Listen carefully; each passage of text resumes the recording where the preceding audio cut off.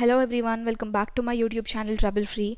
In this video, I'm going to explain you about how you calculate the rank of a given matrix by using the echelon form. So this echelon form is not only for square matrices, you can also apply to, rectangular matrices also. And by using echelon form you will also be calculating the unknown value. So like that we have different problems in echelon form. In this video I'll explain how to calculate rank for a 4x4 matrix. In the next video I'll explain how to calculate rank for a 4x5 or 5x4 matrix, and then unknown values. Like that, each problem, each video I will explain. Okay, so let's get into the video now. Basically, you know what is a rank. Rank is nothing but what? Non-zero rows. Number of non-zero rows are called as the rank. So what you have to do is, by doing some elementary row operations, you need to make number of possible terms as 0. Okay, once you make number of possible terms as 0, then how many non-zero terms, non-zero rows you will have, that is called as the echelon form. So basically what you have to do is, first, as soon as you see the matrix, you need to identify the diagonal. So for this diagonal is 2, 2, 7, minus 1. These are the diagonal elements, right? So once you identify the diagonal, all the elements below the diagonal, that is all these elements which I have underlined, all these elements, this one also of course, okay, all these elements which are below the diagonal should become zeros. You have to do row operations in such a way that all these elements below the diagonal should become 0. Okay, once these elements become 0, then you can calculate, then you can stop the process at that time and you can calculate the number of non-zero rows. So how to make those elements 0, I'll tell you. Okay, first let us concentrate on this 3 elements. So first let us try to make them 0. So basically, how do you make it 0? So in order to make 0 as 4, what you need to do? 4 minus 4 you have to do, right? So how you can get this 4? R1 into 2. That is, if you do like R2 is equal to R2 minus 2R1, that is R2 is nothing but what? 4 minus 2 into R1. 2 into R1 is nothing but 2 into 2. Okay, so that is how you can make this element as 0. Next, how do you make it as 0?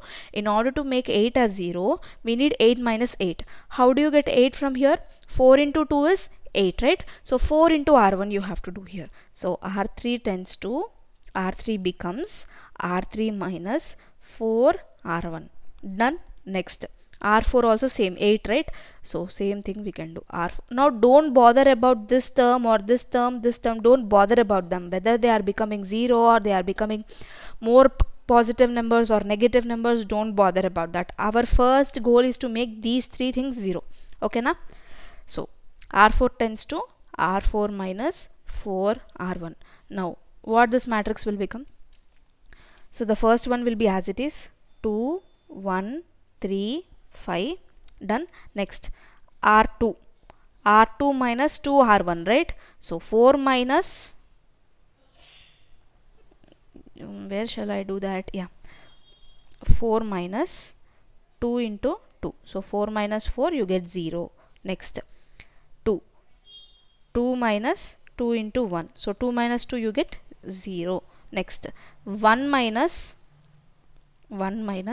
2 into 3, you get 1 minus 6, you get minus 5. Okay, instead of 1 we got minus 5. The matrix is changing, nothing will happen. Okay, because you are applying the operation to the entire row, right? Nothing will happen. Here also 3 minus 2 into 5, that is 3 minus 10, which is minus 7. Okay, so R2 is changed. Done. Set. Next, R3. So for R3 what you have to do? R3 minus 4 R1, right? So R3 is 8 minus 4 R1 is nothing but 4 into 2, which is nothing but 8 minus 8, 0. Done. Next, 4 minus 4 into 1, because R3 is R3 minus 4 R1, right? 4 minus 4 into 1, which is 4 minus 4, which is 0 again. Next, 7 minus 4 into 3, so 7 minus 4 into 3, 7 minus 12 you get minus 5. Okay. Next, 13 minus 4 into 5. So 4 into 5 is 20. 13 minus 5 you get minus 7. Right? So okay. Minus 7. Next R4. So for R4, how you will do? 8 minus 4 into 2 is nothing but 8 minus 8, 0 again, because it is also 4R1. Next 4 minus 4 into 1, which is nothing but 0 again, minus 3. Minus 3 minus 4 into 3, that is minus 3 minus 4 into 3. So minus 3 is, sorry, minus 4 into 3 is minus 12. Minus 3 minus 12, you get minus 15, right? Next minus 1 minus 4 into 5, nothing but minus 1 minus 4 into 5, minus 1 minus 20, which is minus 21. Okay na? Done. We got our, sorry, this is minus 21. So we got our matrix. So after applying these three operations, we got a matrix like this. So what did we do here? We got, so now again let us identify the diagonal. So this is the diagonal, right? So all the elements below the diagonal are zeros. Yes, except this one. So now our target is to make this one as 0. So once we make this one as 0, we are done, right? We have another possibility here. What is that possibility? See, R2, R3, they are same, right? So now what you can do is, you can make any one of them as 0. So most probably the lower ones should become 0. Okay, so you can make R3 also as 0 because both of them are equal. You can subtract both of them, then obviously you get 0. So it is not that only the lower elements, the elements below the diagonal should become 0. That is a mandatory condition. Along with that, if there are any possibilities that you can make zeros, you can do that. Got it? So now what are the operations that we are going to apply? R3 will become R3 minus R2, and R4 will become R4 minus 5 into 3 is 15, right? So 3 R3, okay na?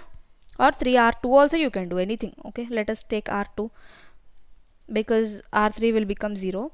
So R1 as it is 2 1 3 5, second row also as it is.